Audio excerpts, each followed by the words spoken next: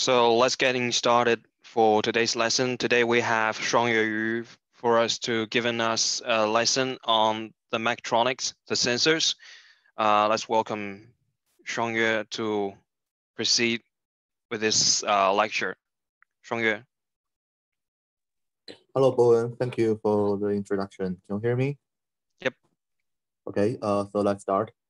Hello, everyone. Good afternoon. I'm Shuangyue Yu. I'm Professor also another PhD student.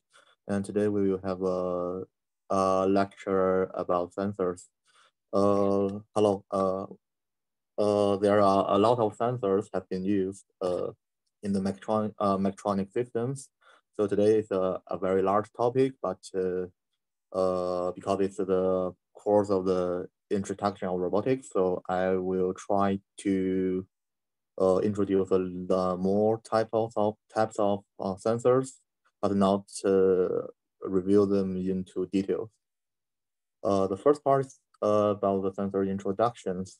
What's a sensor? A sensor is a device that measures a physical quantity, such as a mechanical force, sound, light, and converts it into a signal that can be interpreted by a processor. Like our human being, our brain is like a microcontroller, and our ear, our eyes, our toes of task, and fingers or skins, all of these are kind of the sensors. We use these sensors to interact with outside the environment, and our brain can process this data and generate some feedback to the environment. In a mechatronic system, our CPU or the microcontroller, it's work like our brain, and we have different type of sensors which can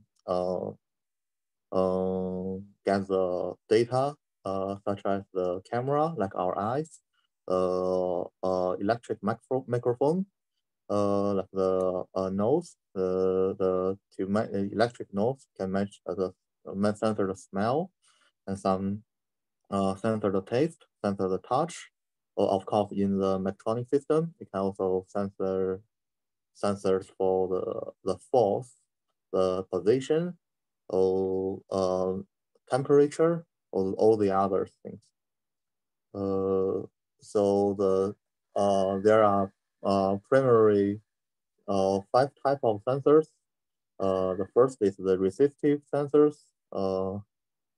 such as the potentiometers, spring gauge, GUAG, and the capacitive sensors or inductive sensors or the piezoelectric sensors or the optical sensors.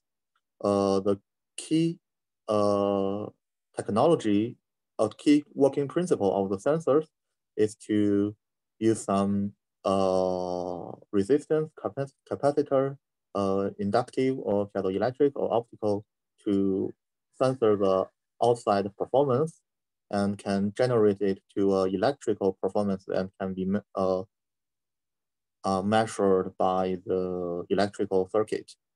And the microcontroller can generate some feedback or some control commands based on the measured data. Like this figure, when press the cylinder, it can generate some the difference of the voltage and can be measured by the multimeter or the other microcontroller. In our Arduino starter kits, there have a lot of sensors like this to the ultrasound, and this is for temperature and humanoid. I don't know how to do this. And this is the light dependent resistance, and they also have some sensors. All of these are sensors, and this blue in the blue square is an analog Hall sensors. So there are 2 types of based on the output signal, there are two types of sensors. The first is the analog sensors, which can output signal in the type of analog signal. And a second is the digital sensors to output data as a digital signal. The analog signal is kind of from such as a voltage from 0, 1 volt, 2 volt, 3 volt, that's continuously. And for digital signal, it's only made by low voltage, low voltage, and high voltage, 0, 1, 0, 1. So the yellow squares shows the example of the digital sensors, and the blue squares show some example of the analog sensors.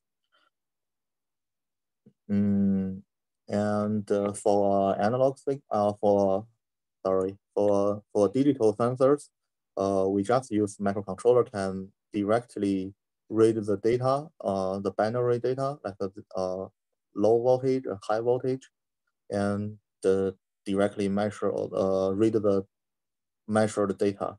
But for the analog data, we need to do some analog circuit and some processing to read the data. Here's the figure shows the sensing and the control of architecture. We have a sensor like a screen gauge. It can convert the physical stimulus into an electric signal, and the signal generate here the raw signal, and it can use analog signal conditioning to generate how to say the filtered and signal, a reliable condition signal, and the signal will pass through an amplifier to amplify to a large and clear signal, and this signal can be read through the microcontroller, and this part is related with the analog to digital converter in the microcontroller, and the microcontroller can, based on the obtain the data and control the actuator. So in the end of this, at the last section of this course, we'll briefly introduction some analog to digital converter or the digital to analog converter technology. Here's the example or the figure of the stereometer. It looks like this. The characteristic plot is like the right figure. It shows when the outside temperature with the outside temperature increase, the thermistor resistance will hugely reduce. So if we can have a circuit to measure the resistance of this sensor, we can calculate the corresponding temperature to realize the temperature measurement. So by using this thermometer, we can have an example about this. The input is the environmental temperature, and through the thermometer, we can measure the output is the reading temperature. So from the for the sensor like this, we use the sensor to measure the raw signal and use some signal conditioner to take the signal from the sensor and manipulate into a condition which is suitable to either display or in case of the control system. And finally, we display or control or use the signal for the control with some display monitor. So the signal conditioner, the signal conditioning is a manipulation of an analog signal in such a way that it meets the requirements of the next stage of further processing. I use this slide is from our another course called Advanced Mechatronics, which is for the fourth grade student and graduate student. So I will I want to briefly introduce this technology to us in this course, and I merged the digital and analog sensors in today's lecture. And here's the display system like this, to no matter the smartphones or just some LCD screens or some LED screens. So the first part of the sensors is to introduce the digital sensors. I will give a presentation about the encoder. The encoder sensor is can measure the output position and speed of the motor, and you measure the velocity and the position through counting poles. So this figure shows the classification of the encoder, and based on the output signal, a different type of output signal, it has two parts. The first, the incremental encoder, and second is the absolute encoder. The incremental encoder means when the encoder, the motor and encoder rotate, it will output some signal like this to show the increment of the position. And the absolute encoder means in a certain time, you can read the current position directly. And based on the sensing technology, we can use the magnetic, optical, or laser technology to build some encoders. For the absolute optical encoders, it's like this. It's a track. Using the multiple tracks, the combination of on and on off of the single track generates an absolute value for the position. A motor, how to say this? As power is turned on, the value position is read from this track. So only need to read the track when needed. For example, if the absolute encoder, optimal encoder in this position, and we can in this position, so we can read this different value of the 12 track. The black means 0 and the white means 1. So it can generate binary sequences, and based on this binary data, we can convert it to the current position. So if the disk has 12 tracks, so then the resolution of this encoder is 4096. So which means when we put this encoder to our motor, it can accurately classify the current, accurately measure the current position, and per round, it can measure 4096 different positions. Another encoder is called an incremental optical encoder. It includes this rotary disk with one track, a light source, and a detector. When this disk rotate, this pattern interprets the light emitted onto the photo detector, generating a digital or pulse signal output. So the phone sensor will generate a signal when the encoder rotate, and the microcontroller can read how many times the disk rotate and how many times the signal be generated. And by measuring or by calculate the times of the rotate, the microcontroller can know the current speed and position. Compared with the absolute encoder, this incremental encoder looks with simple structure, and the data generated with a serial form, and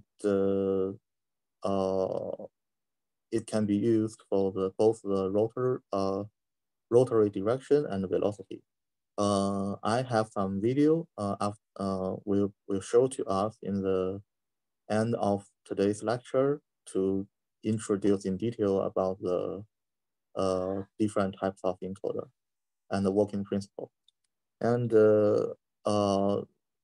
these two encoders, the incremental encoder and absolute encoder, we use the optical encoder as the example. You can see this LED and photo sensor. And here we introduce another encoder with a magnetics, which means it uses a magnet and the how to say this, the magnet and the Hall sensors. So it can measure the different magnetic field value and to verify the current position. And this technology are widely used for current low cost but high resolution encoder and have been widely used in the actuation system and in the motor and encoder system. The third part is to introduce analog sensor signal condition. For the last part of digital sensors, we just need to measure the data, which is already in binary condition. And but for all the other analog sensors, we need to do the sensor signal condition amplifier and some calibration and read the data last. And analog sensors are widely used, like to measure the force, the torque, temperature, or the curve pressure. For the signal conditioning, let me try the slide. I would like to introduce the Winston bridge. It's a very common but high performance signal conditioning circuit, and introduce amplifier and introduce how to do the analog to digital conversion. First, let's start from a very simple structure like the voltage divider circuit. For example, if we have a light like a thermometer, like a thermometer, how to say that, the resistance change the rise of the temperature. And we put this sensor into here and connect it to the circuit. It's a simple voltage divider circuit. And by measure the voltage of here, we can measure the resistance value of R1. But this circuit is very highly nonlinear, which means when the sensor resistance increased and the output voltage decreased, and this circuit is highly nonlinear and will cause the high bias or the high error. Give me a second. So the problem, because of the large offset voltage, cannot be because the for example, when we measure the sensor voltage is 4,000 ohms, we measure the output voltage is around 1 volt. We cannot amplify this voltage because the voltage is already very large. So this circuit makes the resolution very low, and so it causes a low sensitivity, and some which means the resistor the small change on the resistor cannot be detected by this circuit. So based on this issue, the current solution is to design a differential circuit like this. This is the R2 is the R2 is the analog sensor, and the R1, R3, and the RX is the resistor we want to measure, like our screen gauge, and all the other three resistance are used to generate this electrical bridge. By using this circuit, it can using the electrical bridge to balance the principal to measure the anode electrical resistance like the RX. And by using this kind of the circuit, it can extremely increase the measurement accuracy and make it the system linear.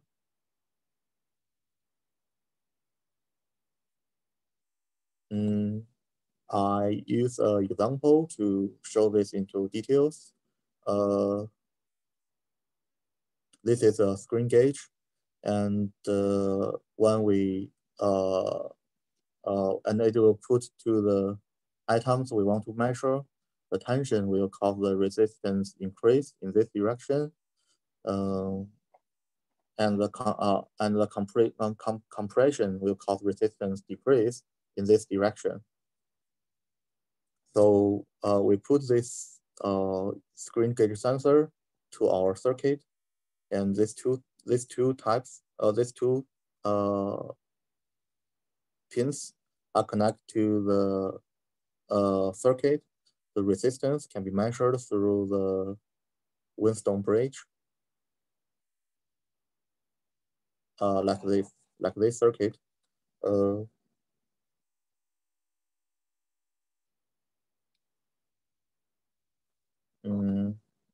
Sorry.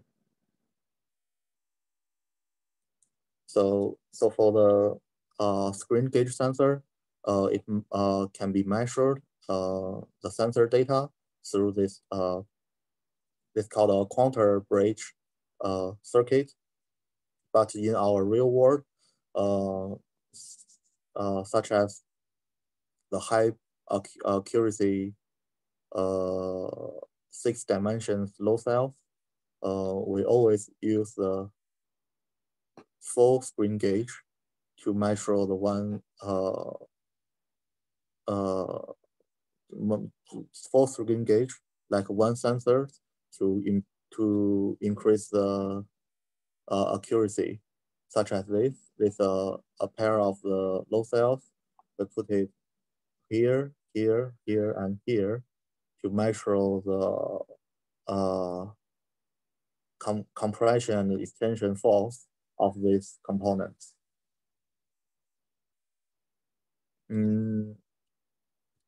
So we want to highlight that by using the differential circuit, like the differential voltage circuit, like the Whinstone bridge, it's a Whinstone bridge. It's a very common but useful method to measure the analog signal and to with higher accuracy.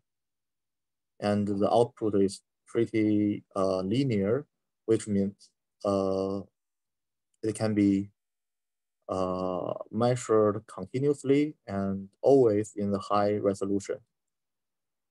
And the other part is by using this circuit, we can measure the very small compression and tension with high accuracy, and this signal can be amplified through the amplifier to let the microcontroller read the data.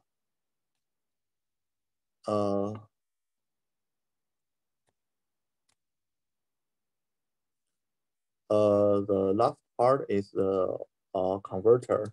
The converter is to convert the sensor signal through the digital data to the analog data, or through analog data to digital data, which have been widely used in the Mechantronics system. The first, I would like to introduce the analog and digital converter procedure here. We have a sensor, and we use Winston bridge to do the signal conditioning, analog signal conditioning, and use the amplifier to amplify the measured voltage, and can generate a analog voltage here. But how our microcontroller can read this data? For example, if we measure the current compressor and present in the data in the voltage such as 3.72 volt, how the microcontroller can read 3.72?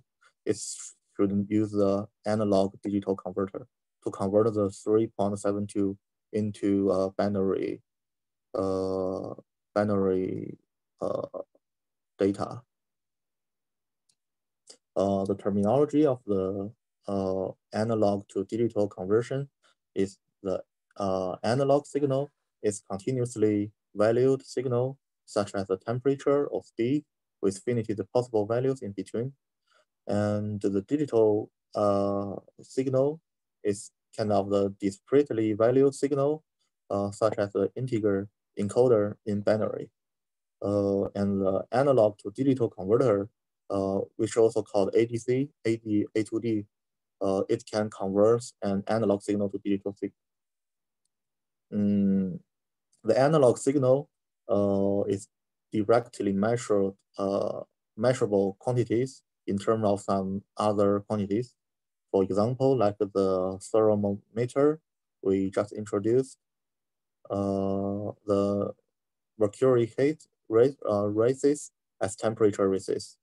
Or like a car speed meter, like needle moves farther right as you accelerate.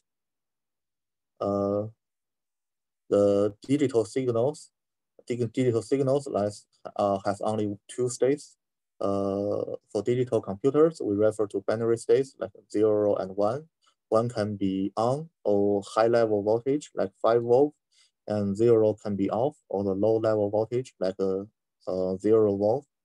So some examples of the digital signal is like the light switch can be either on or off of your LED light, or a door, your house, the door to a room is either open or closed. So the principle of the analog to digital converter is like this. The basic principle of operation is to use the comparator principle to determine whether to turn on or particularly bytes of the binary number output. Like we have an input about 3.72 voltage. We use a series of 8 lines comparator.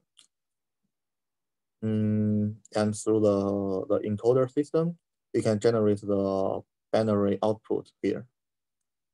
The resolution depends on how many comparator we have.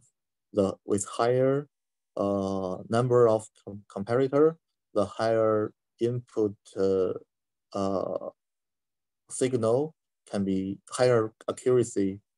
Resolution of the input signal can be converted to the binary output. So for 8 lines to 3 line priority encoder, it can only measure the input signal with 8 different conditions. So, with, for example, when we use Arduino Uno is a very simple and low performance microcontroller, but it still has 8 bytes for the analog signal. Signal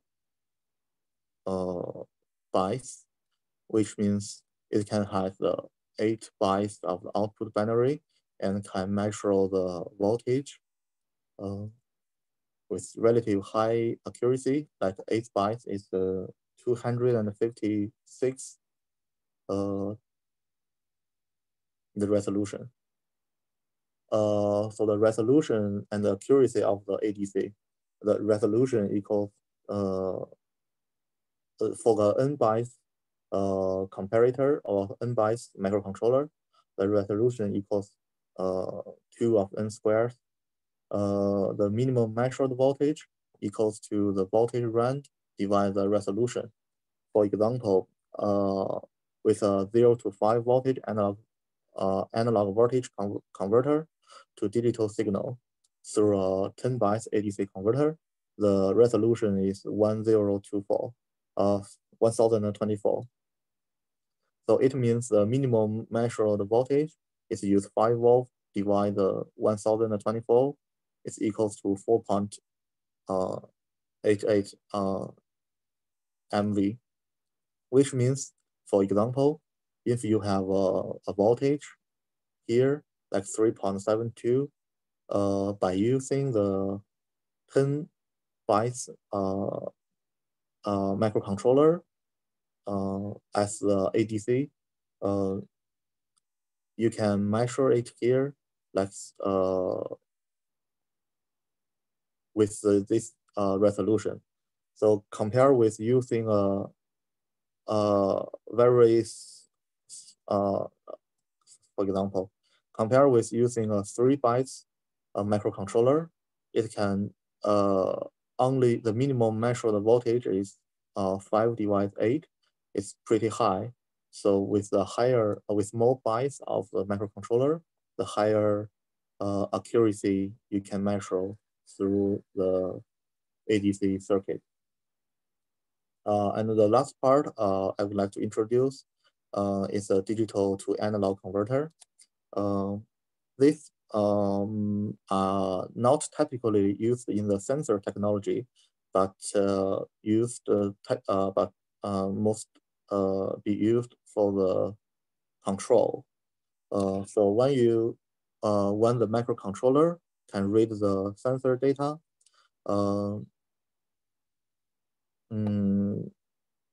it want how to generate the analog control profile, like to control the actuator, you need to convert the digital value to analog value.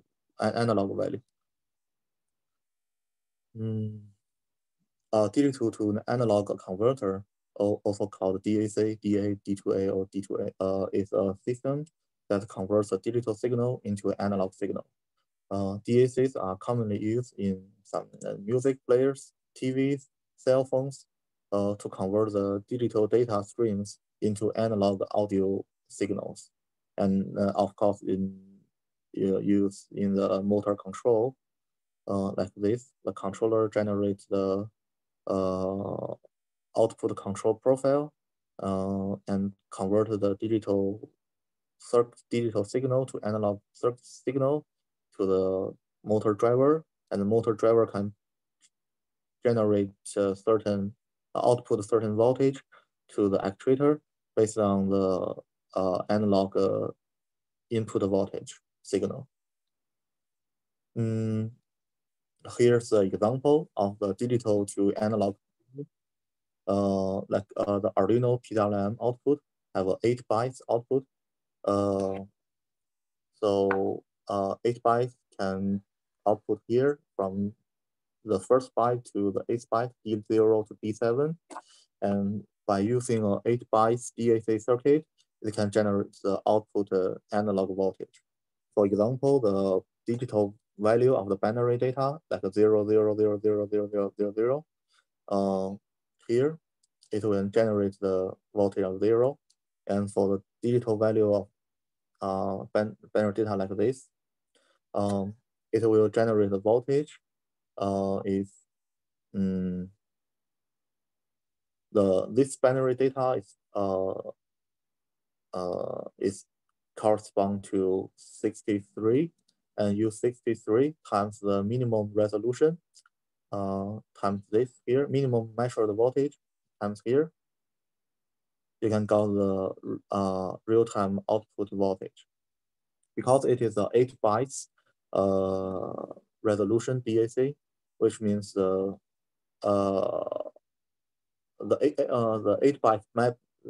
8 bytes binary data is from 0 to 255. So the 255, which means the 11111 correspond to the 5 volt. We can generate 5 volt. So the summary about the analog signal is first, by using some certain circuit like Winston bridge, it can measure the analog signal from the analog sensor. And after that, the measured small signal can be amplified through the amplifier. This is another a little bit more difficult, but the circuit to a large signal, and the signal can be converted through a analog to digital circuit and be measured from the controller. And after that, the controller can generate some talk command based on the digital to analog circuit, and use that signal to control the actuator eventually. Okay, so after student presentation, Bowen will help me to provide more videos to introduce the encoder, different type of encoders working principle, the magnetic encoder, and the screen gauge with working principle, and further introduce what is load cell. Load cell is to measure the torque of the components. And give me a second. And further introduce some advanced sensors like the inertial measurement units, which use the data fusion technology to measure the accelerometer, gyroscope, and magnet, and also some video about the EMG sensor to measure the muscle activity, and some the advanced technology to use the camera or inertial measurement units to measure the human motion. And the last video is to introduce how many sensors we use for a smartphone. Okay, that's all. Thank you for your listening.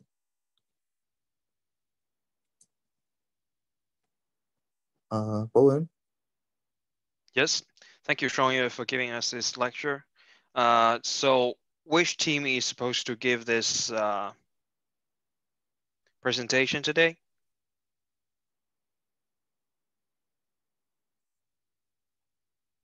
Okay, group one. Group one, please turn on your camera, please. And I think you can share your screen.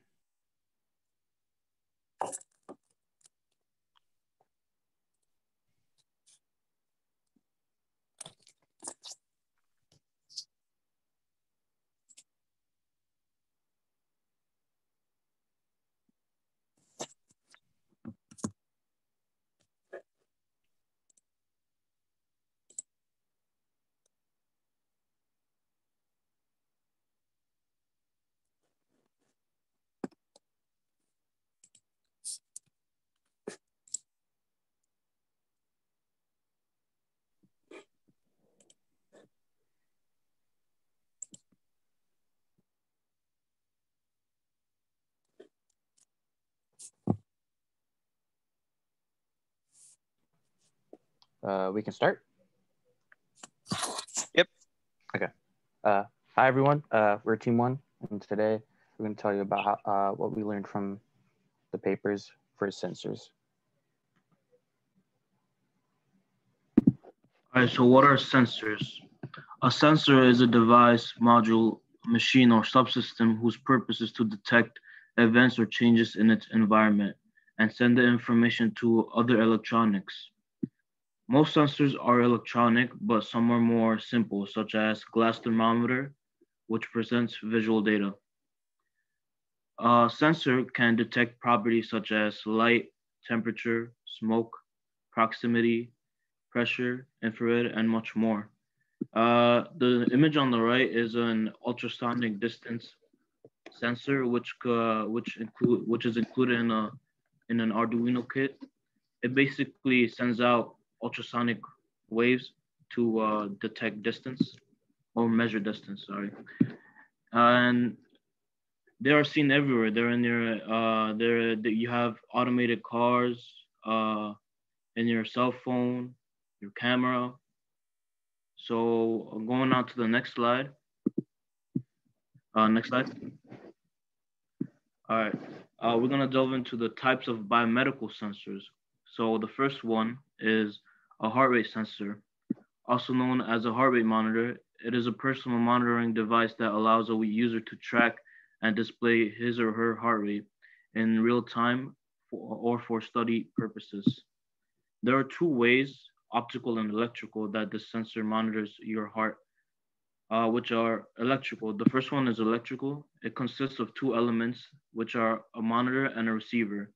When a heartbeat is detected, a radio signal or coded signal is transmitted, which the receiver uses to display or determine the current heart rate. And the second is optical. It basically uses a light that shines through a human skin, which will then measure the amount of light that reflects back. The light reflections will vary as blood pulses under the skin will go past the light, which are then interpreted as heartbeats. Our second is a galvanic skin response sensor. Uh, the galvanic skin response, or GSR, refers to changes in sweat gland activity that are reflective of the intensity of our emotional state. Skin conductance offers direct insights into autonomous emotional regulation as it is not under conscious control. For example, if you're scared, happy, agitated, or any emotional related response, you will experience an increase in sweat gland activity, which the sensor can pick up through the electrodes and transmit to the master device. The third is an electromyography sensor. Electromyography is a method to evaluate motor unit action, potential activity, and muscle region. As electrical signals travel through nerves to neuromuscular junctions, the change in electrical potentials or voltage can be measured. And the fourth is a fingerprint sensor. We all know what that is. So a fingerprint scanner generates an image of the ridges and valleys that make up a fingerprint. Next slide.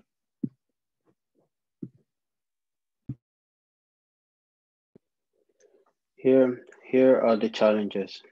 Use of sensors for healthcare challenges. The use of sensing technology made a big impact on physicians' role.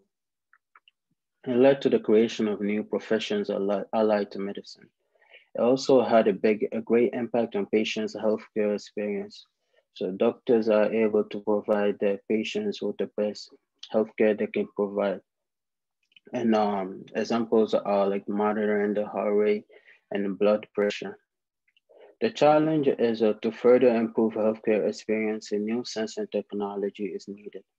And the solution is the creation of novel ambulatory monitoring system. In other words, wearable sensor systems. Examples are the images to the right. The images to the left, you can see sensing technologies, but these are more applied in hospitals. And the thing about them is that they're not really, they have a lot of wires and everything, so it's hard to apply them in many different fields. And but the images to the right, it is more manageable and more organized. And when you're looking at them, one can even wear them while running, so it can be applied even outside of hospitals. So even patients are able to check their own health. The new technology can be used to monitor breathing patterns over an extended period of time, to study respiratory disorders like chronic obstructive pulmonary disease. This new sensing technology will lead to improvement in 4 groups of monitoring platforms, which are Huda type systems, body-worn sensor patches, body-worn bands and harness, and smart garments. This will be explored in more details in later slides, in other slides. Next slide. Use of sensors for motion tracking challenges. The challenge here is creating sensors for human motion tracking. The solution is the creation of highly stretchable textile silicone capacitive sensor. As an example is the image to the right. When you're looking at it, it looks like a regular glove, but when you take a closer look, there are sensors built into the gloves. So these sensors can track the motion of the fingers within the gloves. So when the pinky move is moved, the sensor can pick it up, even the ring finger, and all the other fingers. So this sensor can be applied in human articulation detection, soft robotics, and exoskeleton. These sensors can be easily manufactured to produce a lot of large sensor mat that can be shaped based on a random or personal choice using laser cutting. All right, next slide. So now we're going to look into some applications with sensors, and we're going to be discussing a few medical related sensors. So first here we have Holter type systems. So this system has a transmitter device that's attached to a belt, necklace, or a waistcoat on a person. And we can see these examples that I just said on the images to the right. So the Holter system has regular ECG sensors, which are primarily used to monitor someone's heart activity. It's very useful for detecting arrhythmia, which is also known as irregular heart rate. The Holter system is typically used for several days in order to conclude any health concerns and issues. And we can see one clear disadvantage, as Abdul said in the previous slides, is that there are a lot of wires and this takes up a lot of space on a person's body. So it essentially limits a person's actions. And certainly we can see that if there's a disabled person that has to use this, they're at a clear disadvantage. Now moving forward to the next slide, we're looking at another application of a health-inspired sensor, and this one is a wrist-worn sensor. So these watch-like devices contain built-in integrated sensors. Some examples of sensors that are in these devices are a hematron sensor, which is responsible for sensing skin blood flow movement, skin temperature sensor, a skin potential sensor, and finally a heart rate sensor. So once all of these sensors usually collect their data, they can monitor the results and actually compare the correlated data to infer human emotional and sensory actions. Two specific wrist-worn technologies that can do so are seen on the images to the right. The more interesting one is the one on the bottom. This is called an Exmovir, commonly known as the telepath. So this device contains all the sensors listed above, but one cool thing it can do is actually send to a caretaker or parent the data through Wi-Fi or SMS. And this is done through integrating appropriate communication modules into the wrist device. So compared to the last application, this one is more compact than the Holter system, and it can reproduce many more results. So this is an innovation seen in the applications of sensor technology. Moving forward into the next slide. Here we have smart garments, and this is a peak example of how far sensor technology has come. The sensors in smart garments are made out of fabric. The image to the right shows the Wealthy shirt designed by Smartex. The sensors included in this shirt include fabric ECG electrodes, fabric impedance electrodes, an embedded temperature sensor, and finally piezoresistive fabric sensors, which are sensors used to indicate change in electric resistance due to stretching of the material. All the fabric sensors listed are connected through knitting the materials, so they have sufficient contacts where necessary. This shirt in particular is able to monitor ECG, respiration, posture, core body temperature, and body movement index. Moreover, utilizing sensors with such ergonomic materials provides a stepping stone towards monitoring necessary information to benefit people. Moving forward to our final application, we'll be discussing Elon Musk's Neuralink brain sensors. So the top right image shows Neuralink's Link version 0.9, which is a small sensor that could be attached to a person's brain to send signals to make someone perform a certain action. This is achievable because the brain's neurons are responsible for all actions and thoughts from the mind. So when someone thinks or wants to perform an action, the brain's neuron sends electrical pulses from one to the other until an action is complete. So using a method called two-photon microscopy, the Neuralink sensor is able to mimic what the brain naturally does with electric charges from one neuron to the other. Now, to prove that this is reliable, Elon Musk did a demonstration, and we'll see that video on the next slide.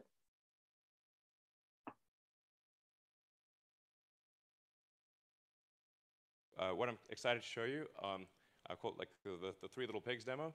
And if our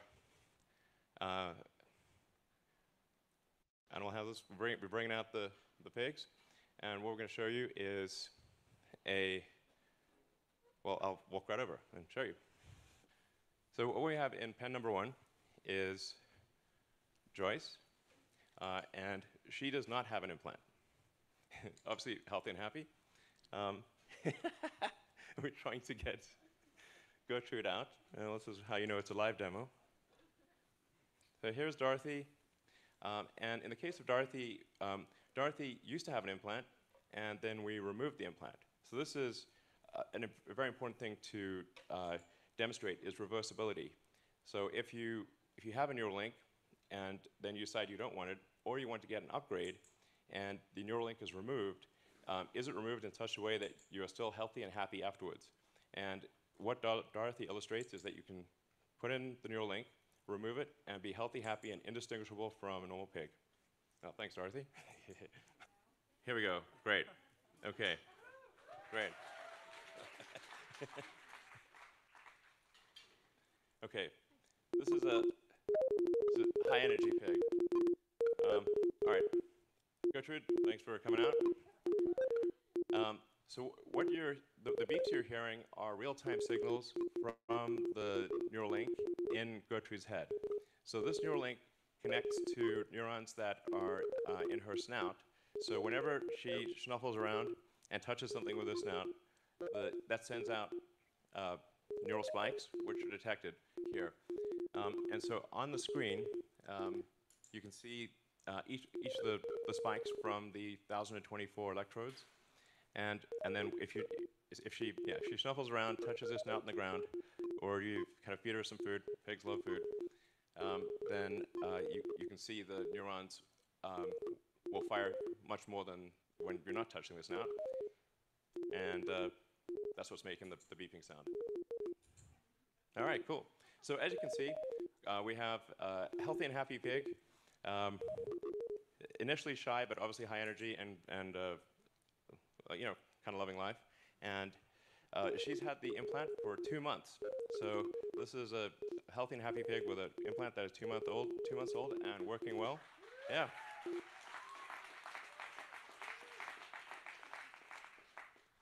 All right, cool.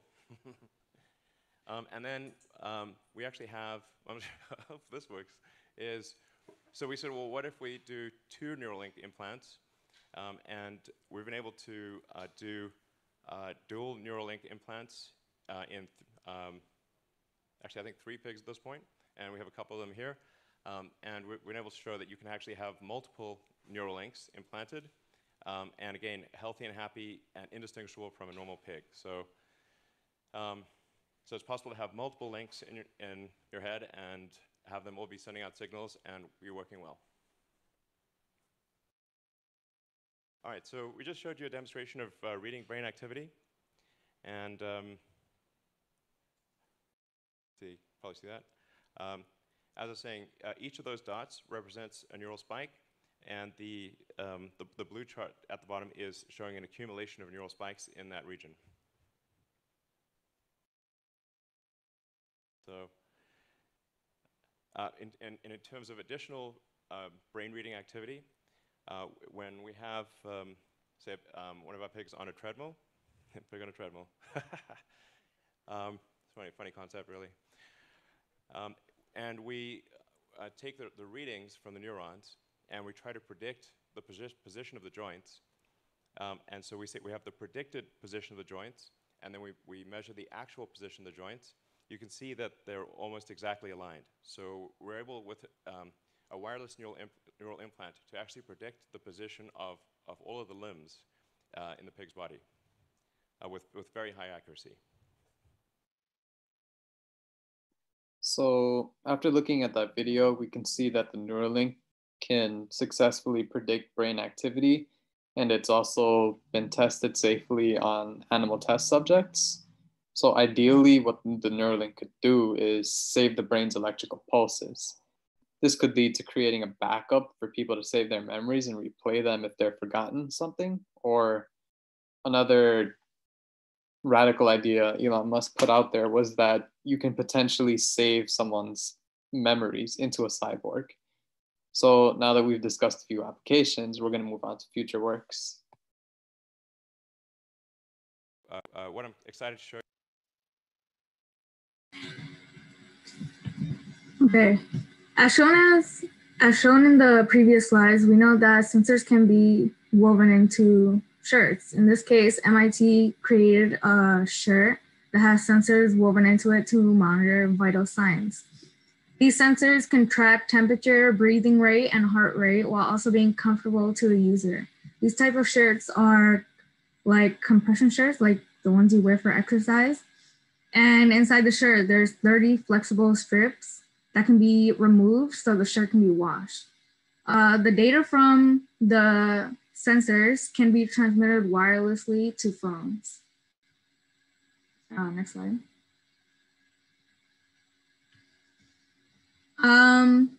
As seen on the image in the top, you can see that there's detachable wireless modules. So it could be easily washed. It's clipped on. On the outside, it looks like a regular shirt, but on the inside, the sensors are visible, as shown in the picture on the bottom. And since the shirt covers a large area, the wearers can observe changes in different parts of their bodies, like their arms, chest, back, etc., for more accurate data. And these researchers hope to use this for personalized telemedicine for doctors to make better assessments for patients. Next slide. This next project is also from MIT. In this case, the researchers created a flexible silicone sensor for soft robots, which is inspired by Karigami, as shown on the top picture, which can be extended.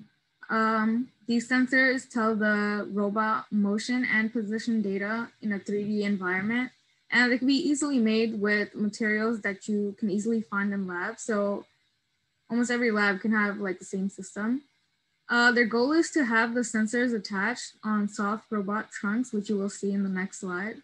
So the robots can control themselves automatically and pick up things and interact with the real world. Next slide. One of their future aim is to make artificial limbs that can more directly handle and manipulate objects in the environment. The trunks, this is the soft robot trunks that I was talking about. The sensors have properties where they change in electrical resistance when strained, and They're pretty noisy, but the researchers filtered out the meaningful sounds with the help of the actual robot. And this is used to predict movement and position while simultaneously comparing to actual ground truth data. Their next goal is to create and improve sensor sensitivity and improve flexibility. One of the researchers compared this to fingers and said, you can close your eyes and reconstruct the world based on feedback from your skin. And that's essentially what they're trying to do with these sensors. Next one. Okay, so in conclusion, the sensors can be seen as a bridge for human and machine capability, allowing for robots and machines to be able to obtain senses and react in a way depending on what information it obtains, just like humans. Sensors are being developed even further, however, to not only work more for robots, but also to enhance human life by being able to further monitor what old sensors would do at a surface level. Even more so, now with the implementation of soft robots, sensors are extremely versatile and a major key component to further soft robots' goals of being human interactable. And that's it. Thank you.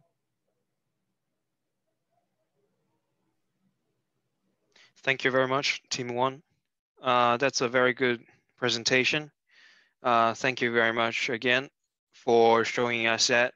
And now I'm going to show you something about the homework. And then we will watch some videos. Let me share my screen.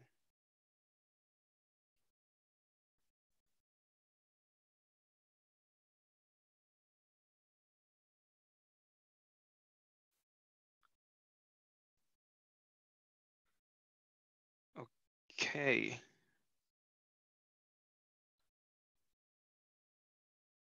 So I think, can you see this?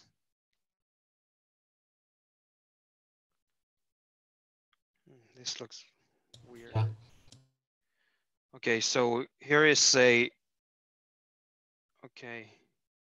So here is the homework 4. You still have the same exactly form of homework that you need to do.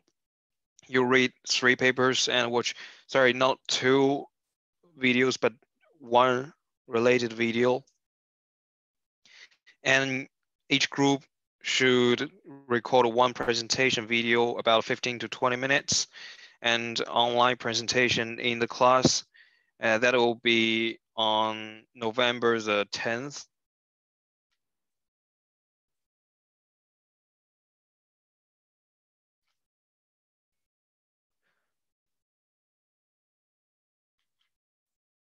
And here are the papers, and this is the link. And you are required to upload your videos to this link. The deadline is November 9th and 11th before midnight, and I will upload the papers to your Dropbox shortly after this class. And now let's start it with this encoder video.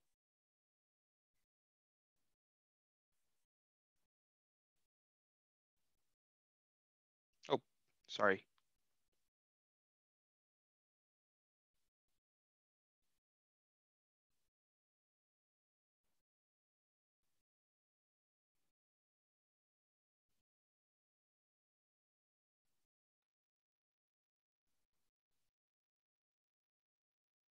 Previously, we discussed what an encoder is and how it can be implemented Can you guys see this? Yes. Quick question. in your application. In this video, Yeah, sorry. You said you have a quick quick question. Was that homework for modulars? Yeah. Okay.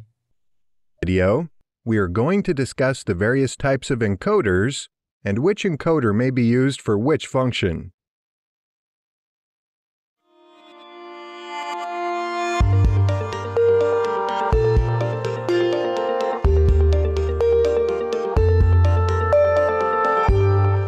Before we get started on today's video, If you love our videos, be sure to click the like button below.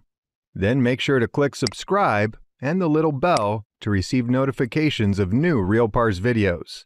This way, you never miss another one. There are many types of encoders, but they basically fall into two main sensing techniques, those being linear and rotary. Within those categories, there are differing encoder measurement types, such as absolute and incremental. There are also various electromechanical technologies, such as magnetic, optical, inductive, capacitive, and laser, to name a few. There is a plethora of information regarding encoders, and it may seem hard to wrap your head around it. Descriptions like rotary or linear, optical and magnetic, absolute and incremental. We touch on a few basics to help you understand what's what and why. Let's first break these categories down a little and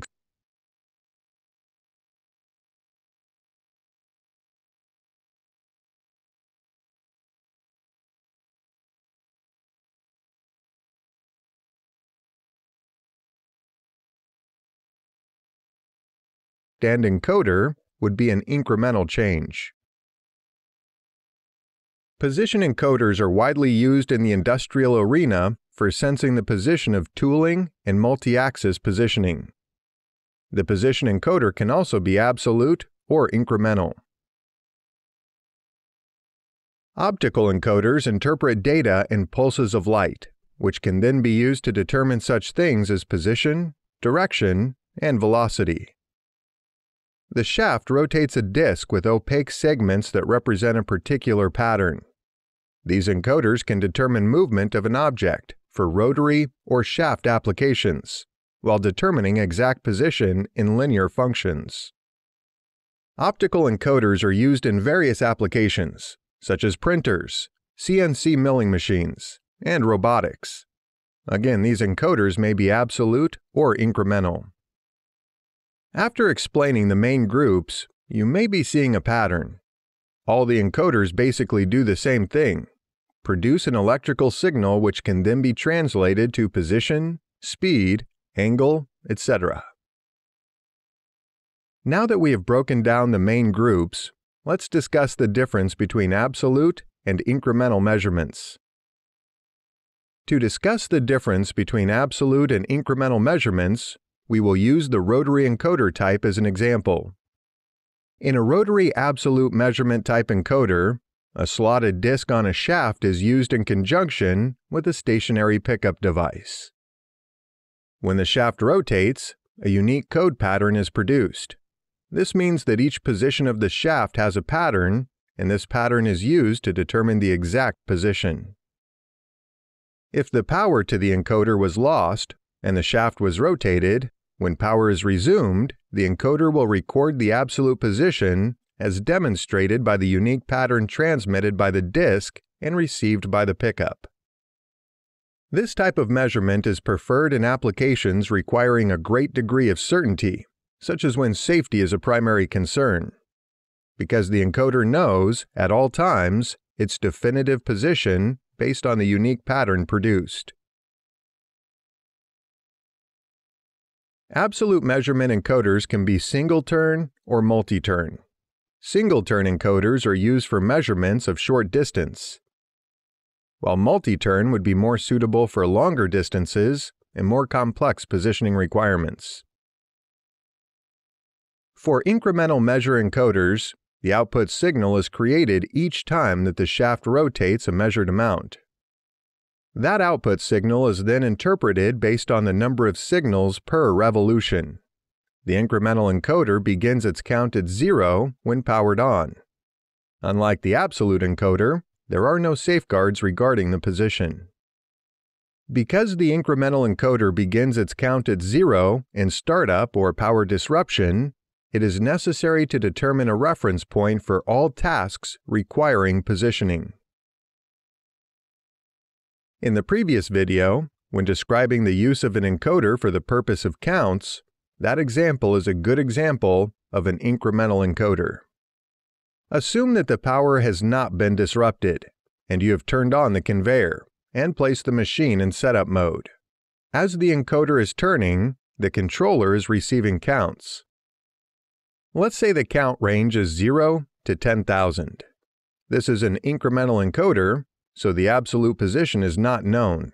We just know that a full revolution of the shaft registers a count of 10,000. We'll place the object on the conveyor, and as soon as the entrance photo eye sensor detects the object, the current encoder count is captured. Let's say that number is 5,232. We will then capture the count with the object exiting and being detected by the exit photo eye. We'll say that the number is 6,311. So to determine the count of the full travel, we will subtract 5,232 from 6,311 and determine that the object travel is 1,079 counts. By this example, it is obvious that we do not know the absolute location of the object. We just know that the travel count from the entrance to exit is 1,079. That doesn't tell us that the object is 3 inches from the exit, just entering, etc. We just know that the object will enter, a count will be captured, and the object will exit, and again, the count captured. In the event that we did not see the object exiting within the allowable travel count, plus or minus a deadband, the machine will fault and the process will stop. There are many encoder variations out there, and we could go on for hours about the varying types. Hopefully, we have given you a basic understanding of what's out there, and when you may want to choose one particular type over the other. Want to learn PLC programming in an easy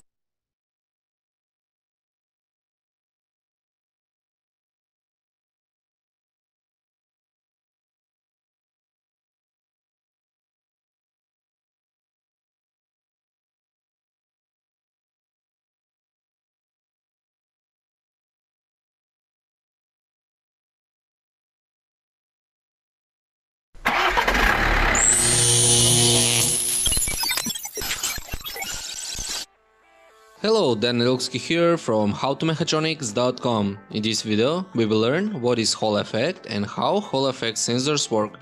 The Hall effect is the most common method of measuring magnetic field, and the Hall effect sensors are very popular and have many contemporary applications. For example, they can be found in vehicles as wheel speed sensors, as well as crankshaft or camshaft position sensors. Also, they are often used as switches, MEMS compasses, proximity sensors, and so on. Now we will go through some of these sensors and see how they work, but first let's explain what is the Hall effect. Here's the experiment that explains the Hall effect. If we have a thin conductive plate as illustrated and we set current to flow through it, the charge carriers would flow in a straight line from one to the other side of the plate. Now, if we bring some magnetic field near the plate, we would disturb the straight flow of the charge carriers due to a force called Lorentz force. In such a case, the electrons would deflect to one side of the plate and the positive poles to the other side of the plate. This means if we put a meter now between these two sides, we will get some voltage which can be measured. So, the effect of getting a measurable voltage, as we explained above, is called the Hall effect, after Edwin Hall, who discovered it in 1879. The basic Hall element of the Hall effect magnetic sensors mostly provides very small voltage of only few microvolts per Gauss, so therefore these devices are usually manufactured with built-in high-gain amplifiers. There are two types of Hall effect sensors, one providing analog and the other digital output. The analog sensor is composed of a voltage regulator, a Hall element and an amplifier. From the circuit schematic we can see that the output of the sensor is analog and proportional to the Hall element output or the magnetic field strength. These type of sensors are suitable and used for measuring proximity because of their continuous linear output. On the other hand, the digital output sensor provides just two output states, either on or off. These type of sensors have an additional element, as illustrated in the circuit schematic. That's the Schmidt trigger, which provides hysteresis or two different threshold levels, so the output is either high or low. For more details how the Schmidt trigger works, you can check my particular tutorial for that.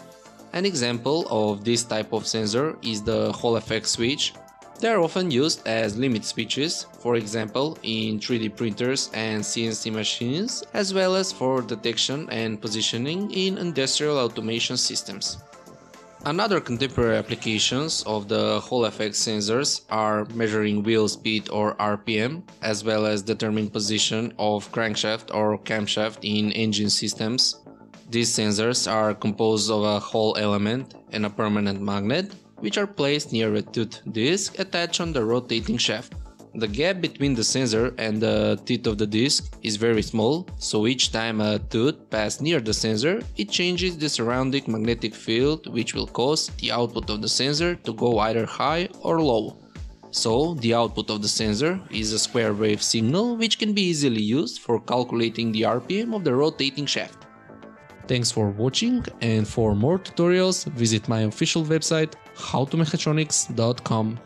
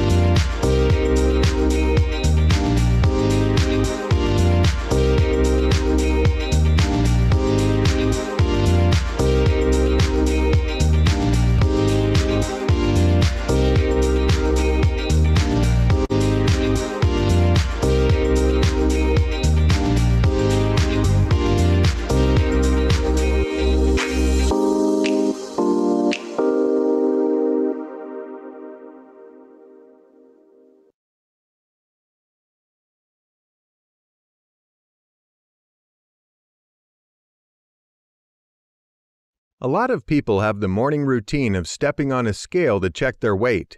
What most people don't know is that they are using a very simple load cell to find out their weight. Old scales used to use weights to try and level out the two sides of the scale. Now we have methods that measure weight automatically. The first thing we need to know about a load cell is a definition of what we are talking about. A load cell is a force gauge that consists of a transducer that is used to create an electrical signal whose magnitude is directly proportional to the force being measured. There are four common types of load cells. They are pneumatic, hydraulic, strain gauge, and capacitance.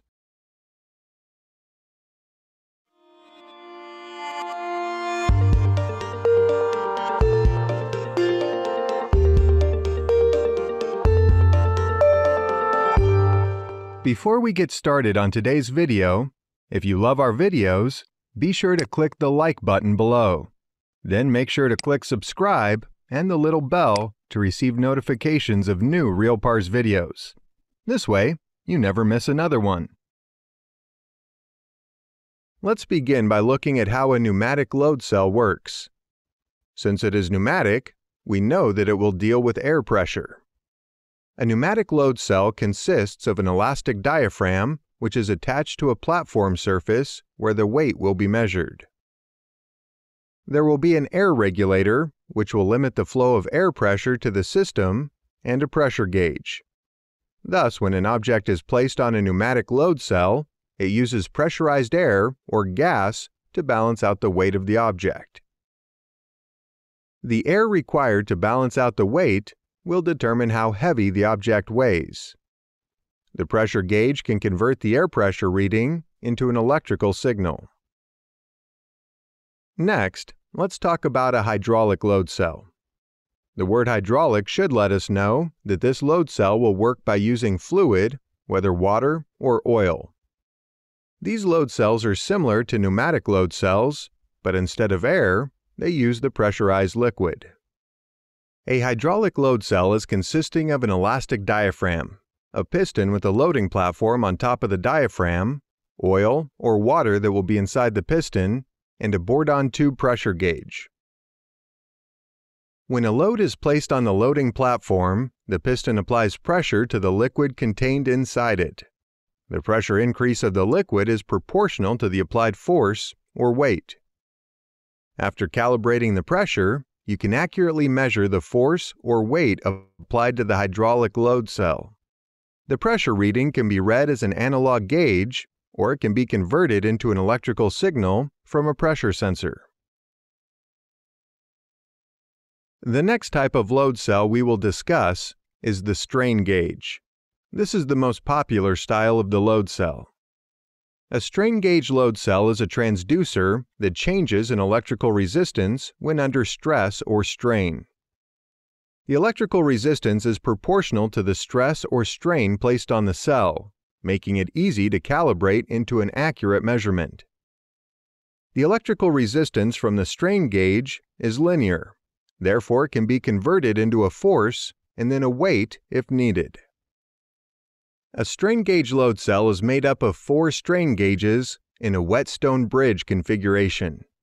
A whetstone bridge is an electrical circuit that measures unknown electrical resistance by balancing 2 legs of a bridge circuit. One of the legs contains the unknown component.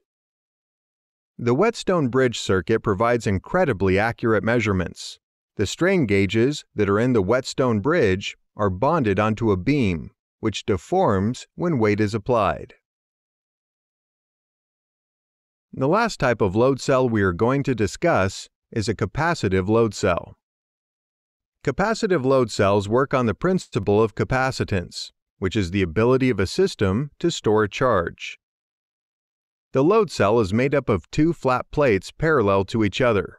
The plates will have a current applied to them, and once the charge is stable, it gets stored between the plates. The amount of charge stored, the capacitance, depends on how large of a gap between the plates. When a load is placed on the plate, the gap shrinks, giving us a change in the capacitance, which can be calculated into a weight. Now that we have discussed the different types of load cells, let's discuss some applications. The first application we are going to discuss is a salt bag filling process. In this application, empty bags are loaded into a machine where arms will swing down and pick up an empty bag and place it underneath a funnel. Above the funnel, there is a fill bin that will dispense salt